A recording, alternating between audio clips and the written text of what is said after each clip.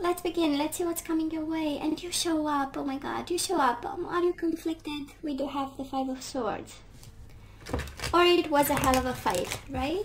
And you show up here quite strong. Probably you won, you know. But Five of Swords, that was a conflict. This is around your energy. And Five of Swords again, with the Six of Pentacles in reverse. So somebody was not reciprocating all the love and care you brought to them, and that was a fight.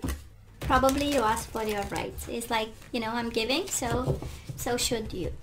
Something like that. We might be out of balance because of this conflict, or we might feel that we are not that generous because we had enough, right? We've been generous enough and no more generosity, so we got into a hell of a fight there. But Six of Cups. It is he or she is a soulmate. We still love them. We might be a little bit reminiscent right now, remembering the good times together, because probably there was a separation after a good fight. And Seven of Cups with the Five of Swords. Yes, we had a conflict, so what? Right? We feel a little bit confused right now. It's like, okay. Or maybe evaluating some options there for some of you. But I feel we are waiting and looking and trying to understand and having expectations and saying, you know what, I've invested in it, so I stick to it. Has this energy here of expecting ships to come home. Ace of Pentacles in reverse. This is a new beginning that we are pushing away because we expect someone to come back. We expect someone to reciprocate. We expect someone to appreciate whatever we've invested in this connection and come back. So let's see what's going on here. Bottom of the deck, Five of Wands in reverse. I know we want a resolution to a problem. Nine of Wands, we want to be unblocked. We are Six of Wands. Ashamed of the current situation. Knight of Swords. Somebody better come to the rescue. Of course, can be a Gemini, Libra, or Aquarius. But I kind of feel that we are kind of ready to attack. But in a sense of, in a good sense, in a sense of finding solutions, unblocking a situation, killing a situation that is a little bit, I don't know what's that shameful. It has this energy of, you know, we don't want people to know. So Taurus, past energy is on your side, the person you are dealing with, and mutual.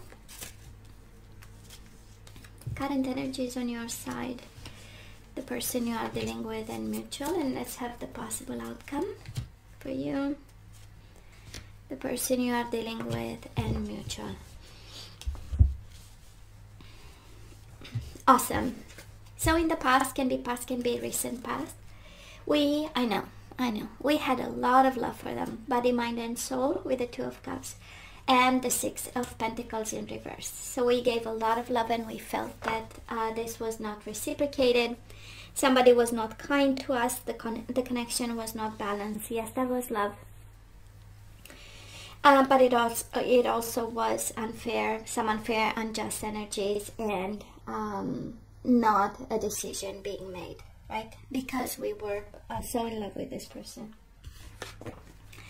It has this energy of blind, right? Loving blindly and not paying attention, having the imbalance in your energy, in the connection energy, but not doing anything about it. Taurus, this person, Eight of Wands and the Five of Pentacles. No, it's the three, sorry. It had this energy of taking off in the middle of the night, or going out to buy milk and never coming back. But it has this energy of taking off, right? Eight of Wands is the energy of traveling, is the energy of walking away. Flying away is the energy of somebody who was tremendously busy with their work. Three of Pentacles, building something, you know, being focused on some teamwork, a project. And Eight of Wands in itself is an energy of project. So, you know, someone being way too busy with their work to pay attention to whatever connection you had with them. It's a strong energy of work. And maybe they were working at the distance. Eight of Wands is the energy of flying, taking a plane and flying. You know, it's like travel for work. Mutual energies, we do have the Hermit and the Page of Swords. I know, right? Hermit energy, silent energy, not a lot of communication. A lot of watching though, trying to understand. Page of Swords in reverse, and again the Hermit, kind of a confirmation with the Page of Swords in reverse that communication was not something that was happening easily.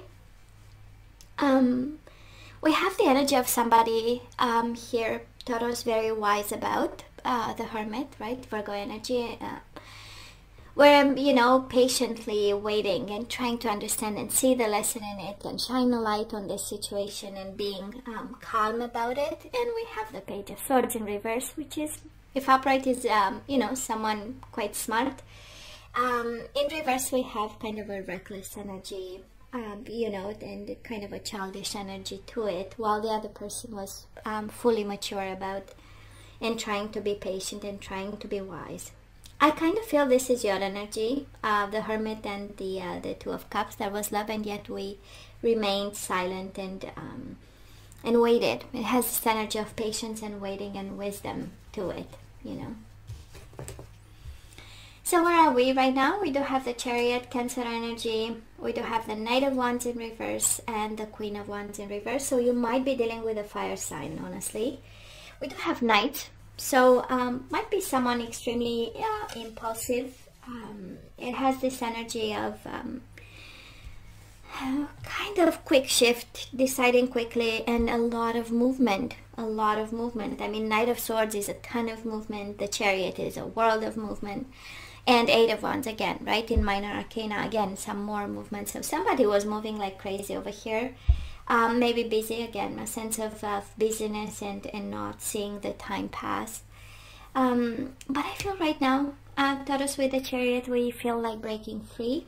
If you are dealing with a fire sign, I feel that we want to move out of the house and distance ourselves from this person. We do have the Chariot.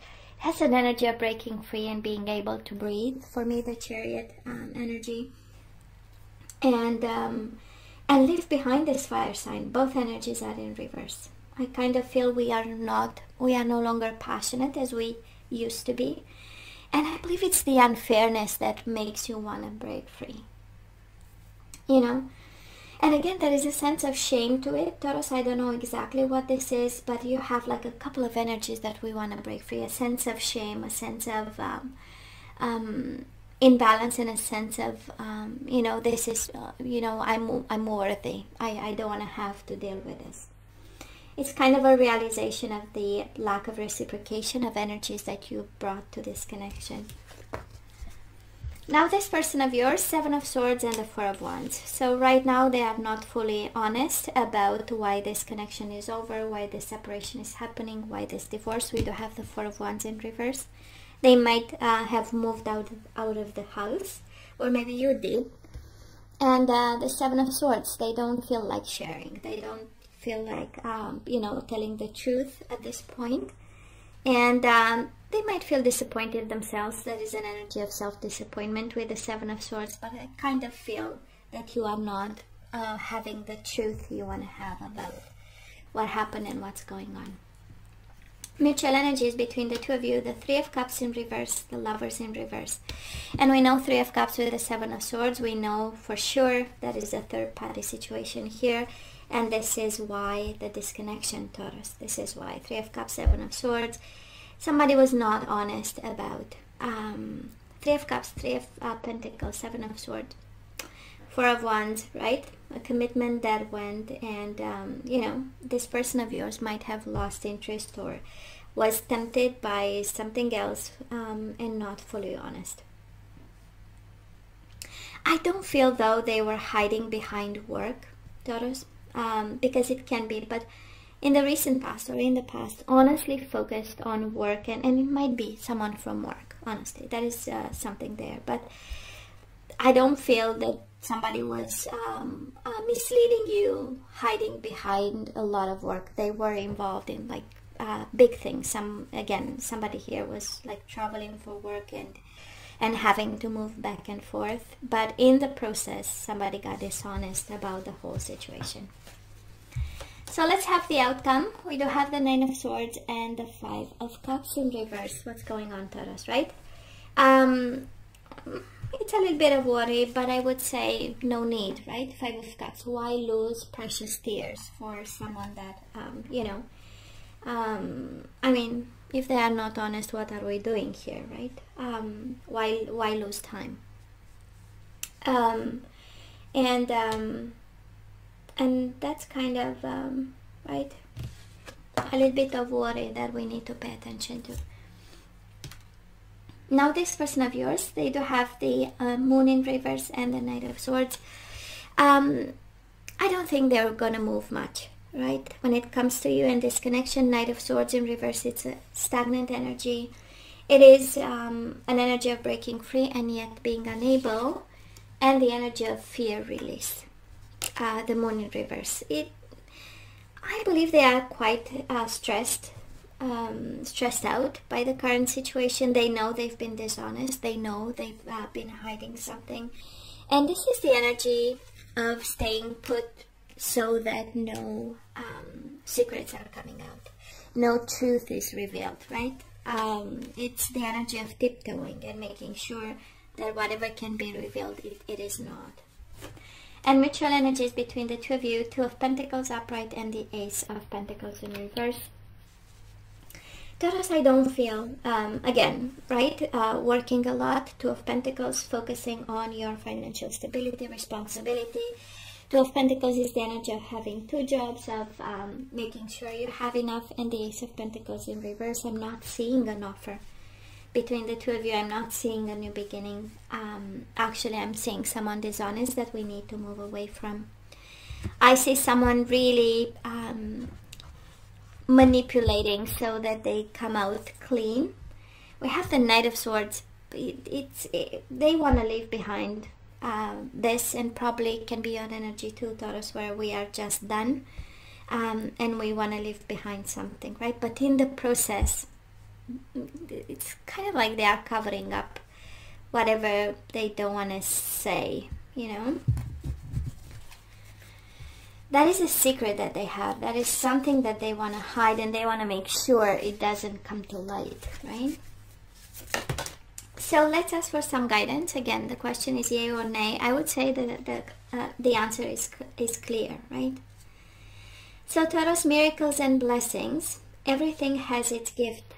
So Taurus, this is a gift. Whatever you are going through, and you might have it like in a kind of a painful way, and it feels disappointing, it's actually better this way. And it's the universe kind of confirming, right? Everything has its gift, including this situation. So thank God, right? And speaking of self-protection, we just got the Garden, right? This is a time of self-care and healing. This is a time of nurturing your inner world, your inner child. Plant the seed, right, for your own good.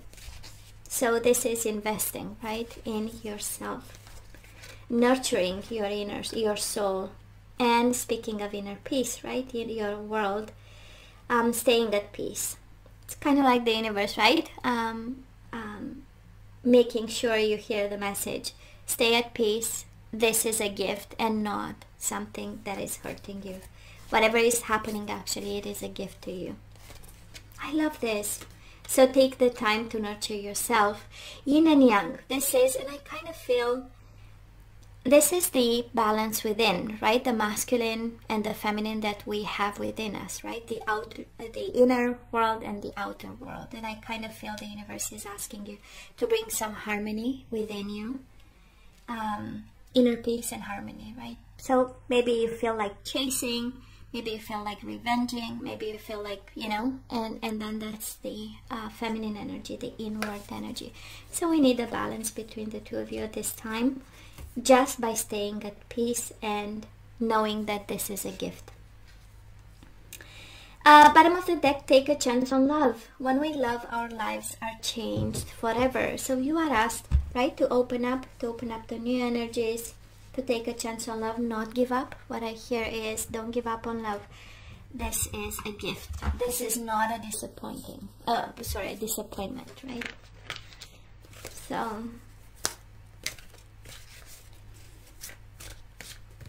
So this is a blessing. This is not a gift. This is not a disappointment. This is a blessing.